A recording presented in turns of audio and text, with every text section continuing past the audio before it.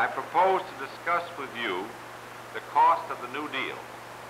On March 4th, 1933, when the present administration came into office, the gross public debt of the United States stood at a little less than $21 billion.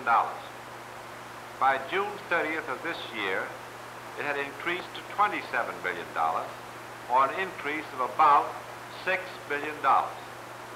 This is the gross increase in the national debt during the first year and 4 months of the new administration. Some observers have concluded that it also represents the cost of the New Deal during that period. Insofar as such cost is reflected in a growth of the public debt, this assumption is easily made, but it ignores the all-important fact that while we've increased our debt, we have also increased our assets, many of them in realizable form. We begin with the Treasury's cash balance. When this administration came into office, the Treasury's cash balance amounted to about $200 million.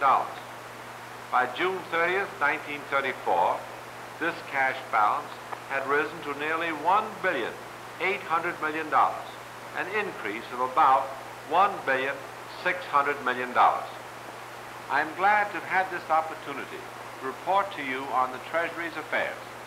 It is our purpose that you shall always have access to accurate, full, and up-to-date accounts of the financial position of the government.